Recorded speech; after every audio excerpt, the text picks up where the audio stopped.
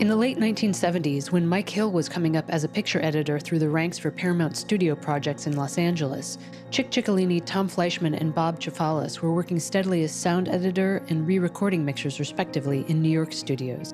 They all came together working on the films of Ron Howard.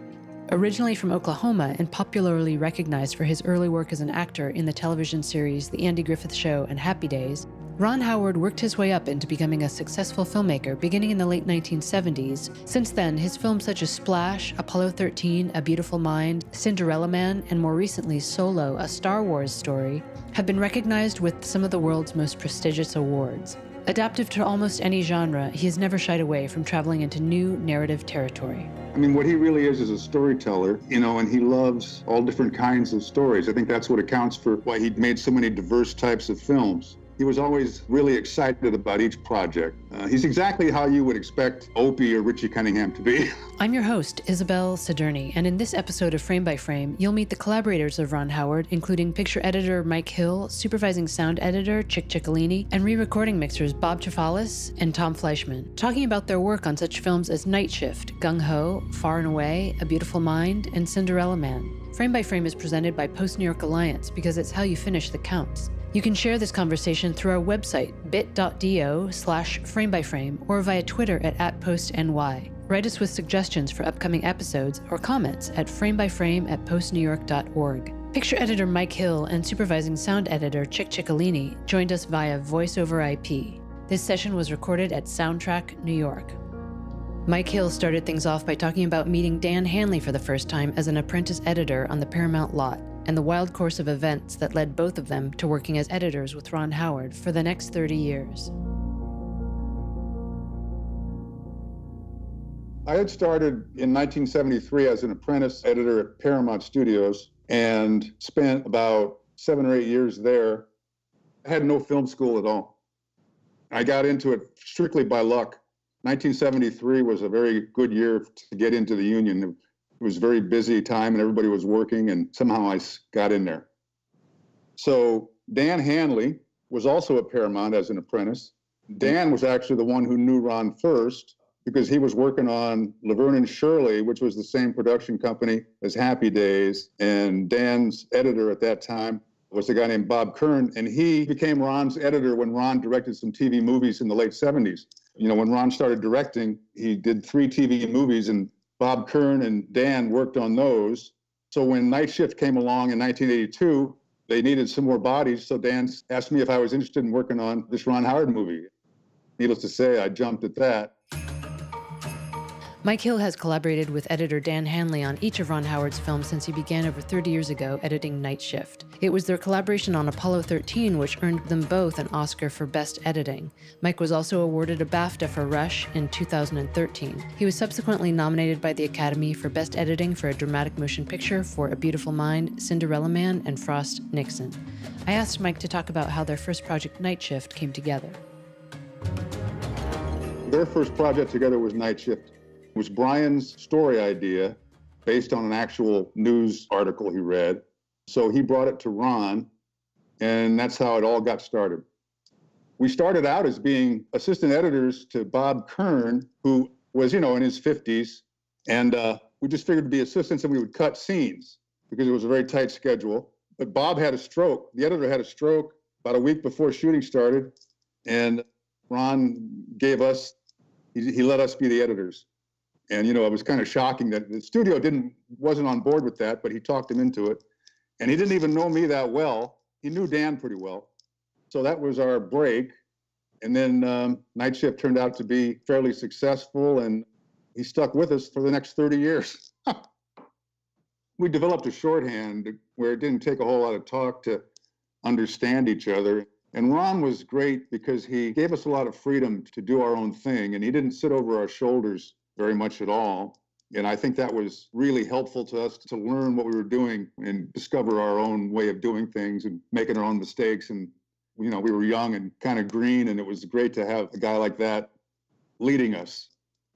It was just one of those things where after a while, we had a routine where we just, he'd be shooting a film and he'd look at some scenes that we had cut on a weekend maybe, but he wouldn't really say too much. And we assembled the entire film. By the time he was done shooting, we had an assembly, and we'd show him the whole thing about a week or two later. And then we'd start in getting serious about his notes. He'd give us notes on each scene, and we would do them and then show him again. And it was just a process of continuous whittling and honing until we finally found what we wanted. So we just had a two-editor system that really worked out well. You guys were a great team, without a doubt. What's nice about it is that as an editor, you've got another editor that you can go to. If you're having a problem with a scene, if I'm having a problem, I could go to Dan and show it to him, and he'll have a fresh eye, and he might have a whole different perspective on something that is bothering me that I didn't think I could solve. And then he says, oh, yeah, just do this. And so that's nice to have as a backup, somebody who's got your back. So that's pretty much how it went.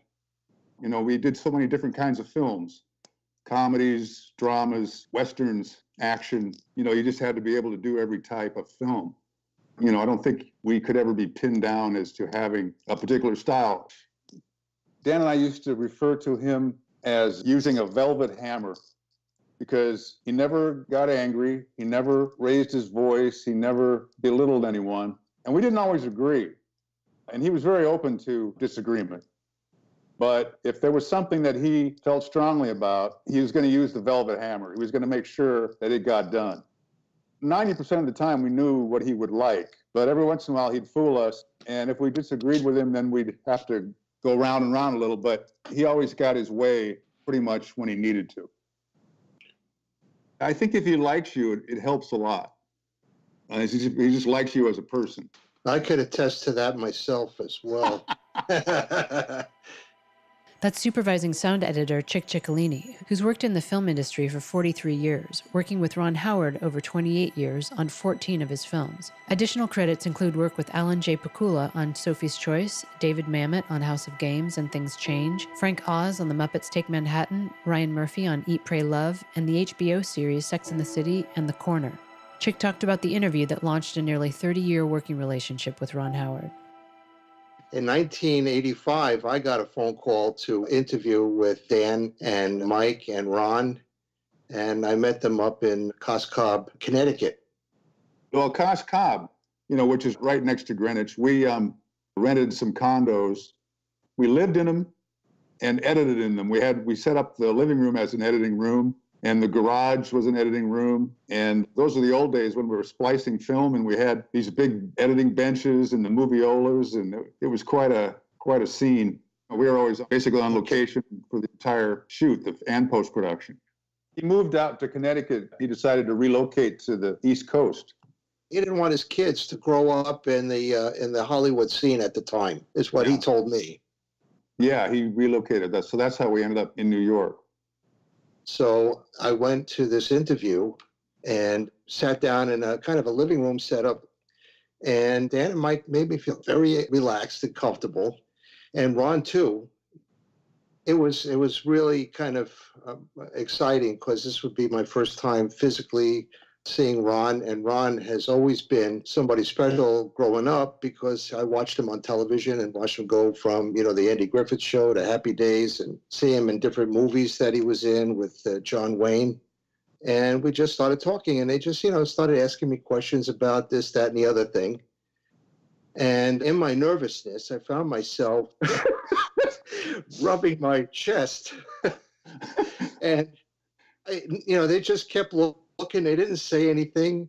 And here I am giving them a whole explanation of my background and what I do. And everything seemed cool. They said, thank you. And I moved on. And then I got a call about a week later saying that I got the job as supervising sound editor on Gung Ho.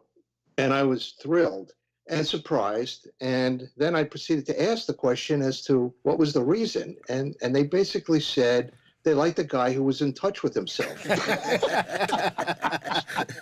So that did it for me. So Gung Ho was my first experience. And of course, dealing with Paramount, which was, a major studio. And we worked over at a company called Trans Audio at the time, later to be part of Todd A.O. And that's where I got to meet Bobby Chafalas, who at the time was an engineer putting together one of the nicest re-recording studios at the time. in New York. It was Interesting. January Yeah. of 1986 when we opened, That's- and Gung Ho was the first film that we mixed That's in. right. Yeah. That's Bob Chafalas, who's worked with Ron Howard on multiple films, including Apollo 13 and Cinderella Man. Over a 40-year career in sound editing, he's also worked with directors such as Martin Scorsese, Spike Lee, and Jonathan Demme, among others. At the time, it probably was the biggest studio that New York has had. Unfortunately, the building has been torn down, so the studio doesn't exist anymore. The studio was on the 8th floor, and the roof was above it, so they built a big cinder block addition on the roof, and then when they tore down the roof line that was enclosed in the cinder block, that's how they got like a 26-foot or 30-foot ceiling in the room. So I spent two years building it, and then I was lucky enough to have them, as their first clients. And I was 24 years old at the time, so I was a kid. I was involved in the technical side of, building, maintaining, helping the studio work. So everything that they were doing and everything that the editors were doing and the mixing that was going on in the studio was totally new to me. Where did we mix Gung Ho, though? That was in a little... No, that was in the big room with Dick Vorsek. Remember? Studio C, the big room? We did some pre-dubbing in the little room, actually with Rick Dior. Because Rick was busy with other clients and what have you, they brought in... Mike Cerrone? Mike Cerrone, that's right. Yeah. And Mike sat in with Dick on the big console. The big console being a three-man... It was a three-man quad 8 console with a total of 48 inputs. The thing was 28 feet wide, but only 48 physical channels. Today it is hundreds. You can put hundreds of channels. Well, each fader, you could have many inputs. Just press a button, and now it's a dialogue, now it's a music, now it's an effect. They had to deliver the console on a truck, on a flatbed truck, and crane it through the side wall of the studio to get it in place. Where it was amazing. What street was that on? 54th Street between Broadway and 8th. Yeah, right across the street from Studio 54. Yeah. But that was the first. That was my first experience with these guys. But then I think we've done 10 or 11 since then. And I think when we started doing the paper, then Rick Dior, who was a mixer that worked at Transaudio at the time, I started sitting with him at the console and helping him out and handling the project. So I worked with them on the paper, and then after that, I think was to Apollo 13. So I know I spent a lot of time on the stage with Ricky doing all the dialogue pre-mixing, getting all the squelches and the statics and all that right back and forth for the communication. And talking about temp mixes, do you remember this, Chick, when we were, it's the scene with the Walkman floating in space, running out of battery power. And we had to come up with that sound. And I remember we were working with Ricky. We were doing the temp mixes, and I don't know if you came up with the idea or Ricky, that I would go into the back room and he would call me on the phone to tell me when to shut the power off of the machine, so it would slow down and do this really slow crawl over the head and give you that sound effect of the. Right. And we did it, and we got it on the first try, and we did it in the temp mix, and we could never recreate it. So that sound effect made it all the way through the final. Right, and through to the final, because we just couldn't do it again. But we did it. That's what they call temp mix magic, right? Yep, exactly. To this day, probably Apollo 13 is probably the highlight of any of the films that I got to work on. It didn't seem like they can do anything wrong. Everything was working, no matter what sound, everything. It sounded so good. I just remember the launch. Remember that? How good that sounded in that room? Oh, yeah. Absolutely. Gave you chills. Yeah. I just remember every time that we worked together with the crew, it was like family. It was like a family reunion. By the time you got to the 5th, 6th one, it was just so much fun working with these guys. And there was that day when the job was done, and you had the next day, and you'd come into the studio, and there's nobody there. And you'd be like, oh, it's depressing. And you couldn't wait for the next one. But luckily, we got to do quite a few together. The entire film was shot in Los Angeles at the Universal Studios on the sound stages. So we were editing there, and, the footage was just all green screen, and they shot all of the controllers at NASA first. They shot all those things first. And so we didn't have any footage from the space capsule to even cut to, so we just had to slug it out with blank film. just to get a representation. The whole movie was like that. And it was just I remember thinking, how are we ever going to get this thing done? I mean, how is this going to come together? It just looks like garbage. And Ron kept saying, don't worry about it. I'm happy with everything, so don't worry about it. And he would just guide us through it slowly. And eventually it all came together. I mean, all of the stuff in this capsule, and we were able to get everything cut together and figure out how to cross-cut all those scenes. Then it really started to come together. And then by the time we got back to the East Coast with it, the mix just was really a great experience. And James Horner's music was fantastic, I thought. Yeah, it was beautiful. Yeah. It's rare that epic Western films are post-produced in New York sound studios. Far and Away, directed by Ron Howard, which hosted over 60 people within the post-production sound department alone, was an exception. Chic Ciccolini acted as supervising sound editor for that project, and Dominic Tavella, along with Lee Dichter, acted as the re-recording mixers. They shared their insights into how this epic romantic drama of Irish immigration came to life. Far and Away was a really big, epic movie that was brought to New York. These type of films don't usually get done in New York City. So this was a major challenge. The film was shot 65 millimeter. Everything was big. The sound crew was gigantic. We had dialogue, effects, we had the music, we had ADR, Foley. Foley was done by Alicia and I think Brian Vancho. And Alicia Birnbaum really wanted to go all out with this because he too felt that this was an important movie for the New York scene. Shot in Montana and Ireland. Montana for all of the land race and the boxing scenes. There was a lot of bare knuckle boxing. And then came right to New York and started in on it. Do you remember, Chick, how Ron was not around that much? Oh, yeah. I know. Yeah. We actually put a poster of Ron in the narration booth with a phone taped to his ear because he spent most of his time on the phone. He was busy. Yeah. We would send out a reel, which he would then screen at Universal, and then he would send us the notes. That was a movie that we wound up using 2 studios. One for the dialogue and ADR, and the other was for sound effects, Foleys, and backgrounds. And then together we moved everything into one studio where we put it all together. It was Dom who did the effects premixes, and Lee Dichter was the dialogue, ADR, and music. This was interesting too because it was 5-channel surround or 6-channel surround, but it was left, center, right, and stereo surrounds in 70 millimeter because Dolby Digital with 5-track and stereo surrounds was not quite there yet. It came out very shortly. This was 92, was it? Yeah. Yeah, because Dolby Digital came out shortly after that, but we were doing it in a conventional 70 millimeter mag format. That's re-recording mixer Dominic Tavella, who's been an award-winning re-recording engineer for the past 40 years. He's worked with a wide array of clients for both theatrical film releases and major television documentary series. His clients include Ron Howard, Jim Jarmusch, Ken Burns, and many others. It was interesting because, like, for instance, surrounds were frequency limited. All the low frequency of the surrounds was funneled up to the front.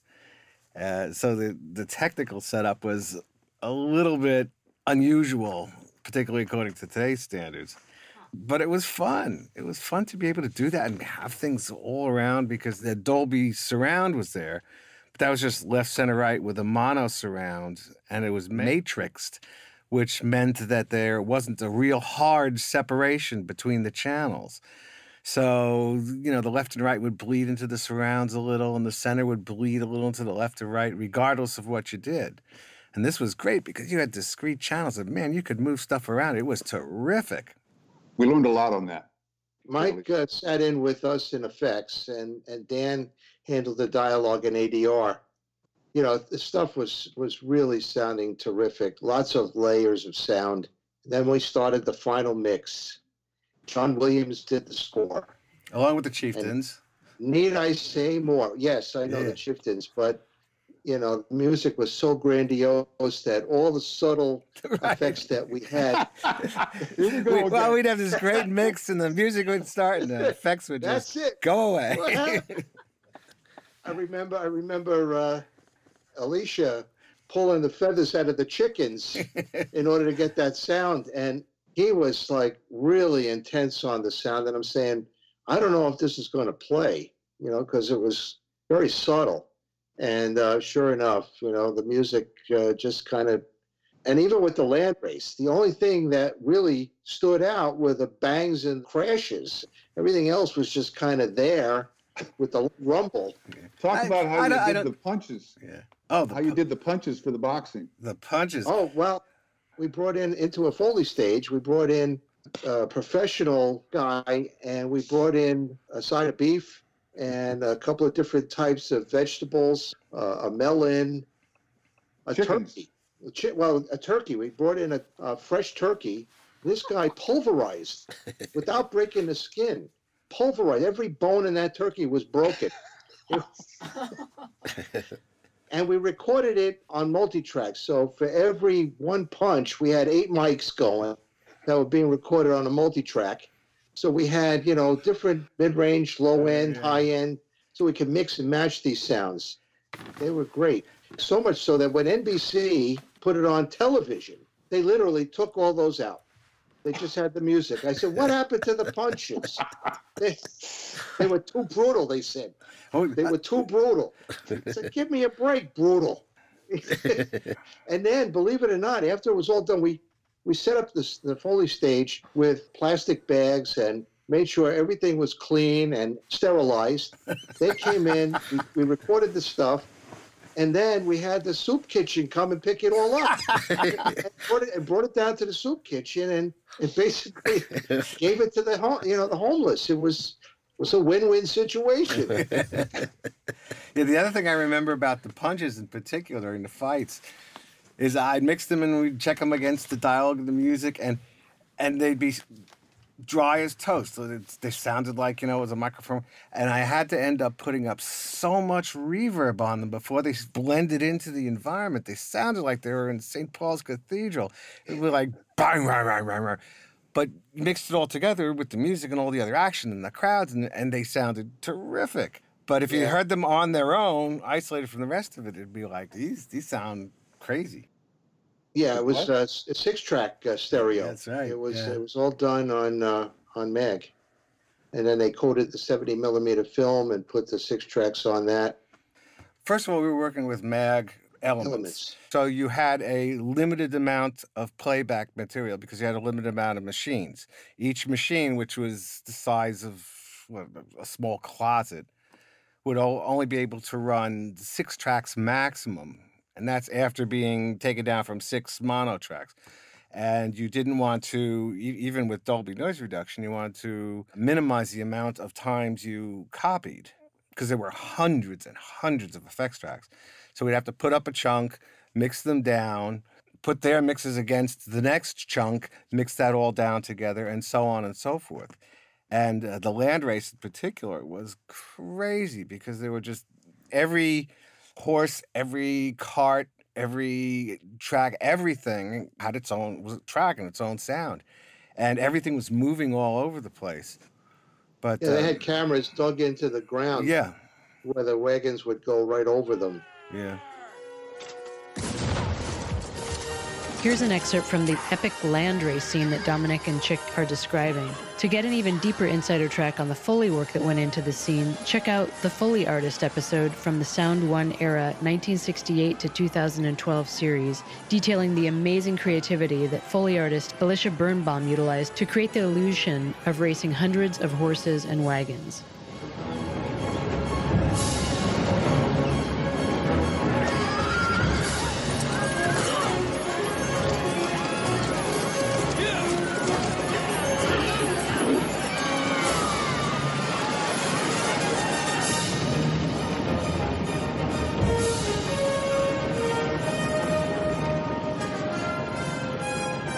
I was at Sound One when Far and Away was being done, and I didn't work on Far and Away, but I was there when it was going on, so I remember all of the crazy stuff, and I remember, like, it was the most intense Foley job I've ever seen.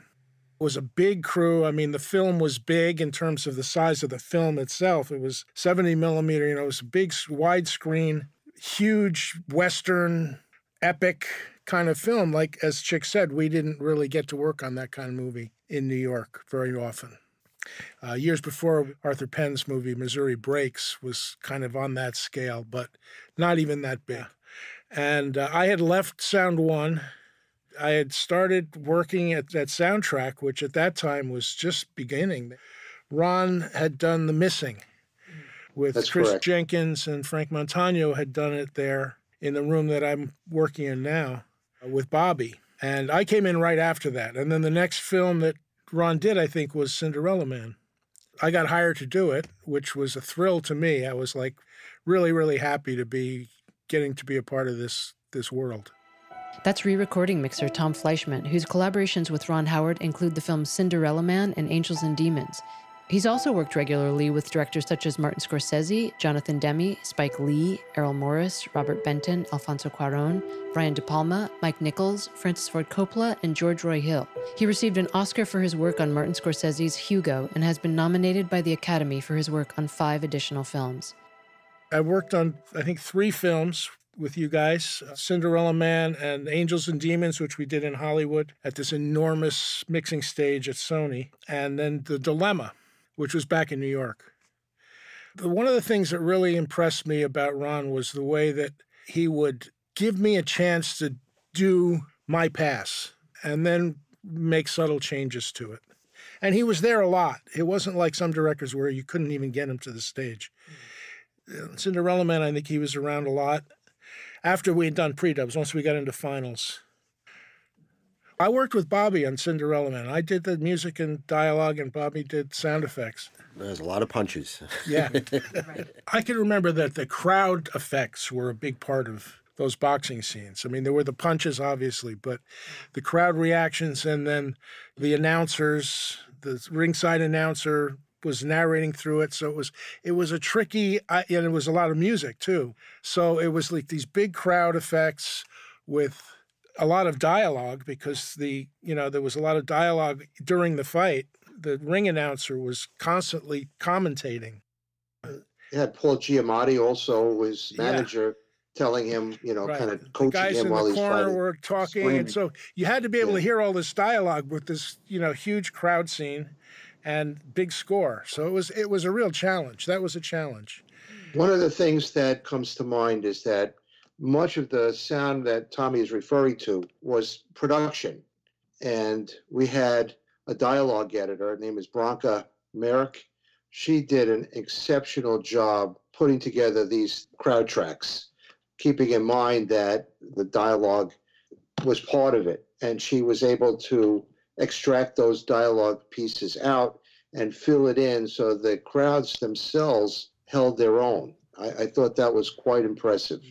Yes. A lot of work went into that. And didn't Ron record a lot of this crowd on location, where he would have an auditorium Yes. full of people, so he would direct them to give the responses that we would need on the stage? She would have to pick through that to come up with all the crowd sounds. Yeah, the getting sweat. the directions out of the track so it sounds, natural. I'll never forget, even in The Missing, one of the scenes was really very bad, just required a lot of work. But you have to be very careful, especially with all the equipment that we have today, where we can notch and we can process.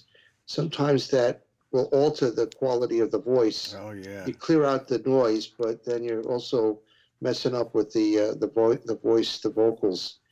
And he can be a good judge to say, no, this is working. I'm good with that.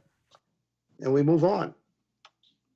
Yeah, I mean, he's always a stickler for dialogue being as clear as possible. And he would prefer the production over the ADR. He uses the ADR as a means in the event the production isn't working, which is tough, because when we have those spotting sessions, he does pack on a lot of ADR lines, and we prepare them. A lot of times, guys like Tommy will take the dialogue and he'll just put a syllable from the ADR in with the production and make it sound really good, and you never know. Am I right? Mm-hmm. Yeah. Yeah. It was really amazing. And then once again, we brought in professional boxers in the Foley stage, and we had several mics set up. We had them on the guys, around them. Yeah, you hired two boxers from Brooklyn to come in and just beat each other up for a day. Yep. No. Yep. Yeah. Yep. These guys, they were just hitting each other in the head, the gut, the chest. I couldn't get over it. It was like, holy shit. And they would do anything for $100, whatever it was. It was. And we had different type of microphones so that we got, low-end hits. We got more high-end hits. And it was really pretty good. I think what we did is we took that and we spent a day in the studio coming up with all these styles of punches, like body glances, body hits, stomach hits, face hits. And then we categorized it so that you can grab and pick one and put it into a specific spot. And while we were mixing, Ron or Mike or Dan would say, hey, let's swap out that punch for a better body hit or this. And you would just go and grab it and slide it in place. And then we would, make it louder.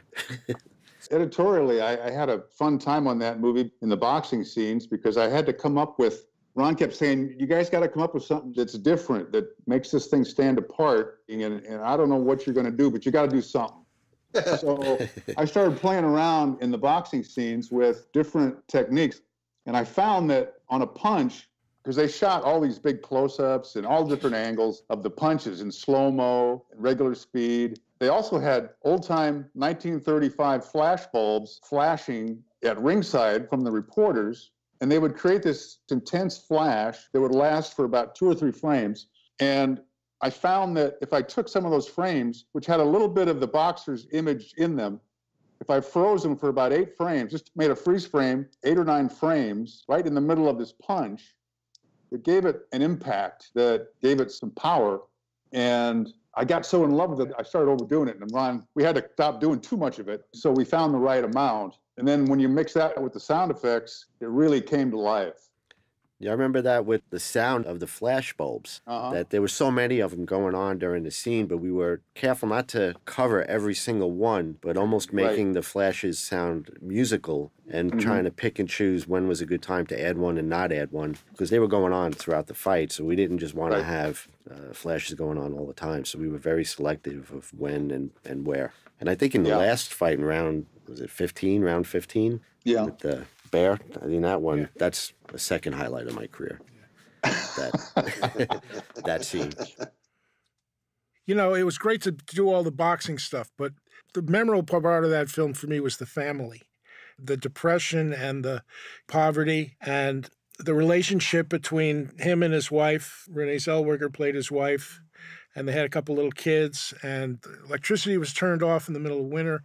It was all these things that happened with the family that it really, really got me, emotionally. It was on an emotional level. So in addition to the scope of the boxing and the excitement of that was this storyline that was really, really heartfelt and really tugged at the heartstrings. And that was what made it for me. One of the things that I found interesting was when we were doing Parenthood. Parenthood was made up of a whole bunch of different stories that dealt with family. And what I thought was interesting is Ron was into previewing his films to kind of get an idea of how people would respond to the different films. And he'd have several. And each one that he had, he would put something in, take something out, and see how that response came across with the people. And I thought that was an interesting way of doing it. It was tough because there was a lot of confirmations that we had to contend with, but that was just a style that I think he became very comfortable with. Well, for a while, we had him fooled a little bit where Dan and I would say, oh, no, you can't make that change now. It's too late. But eventually he realized that we were bullshitting.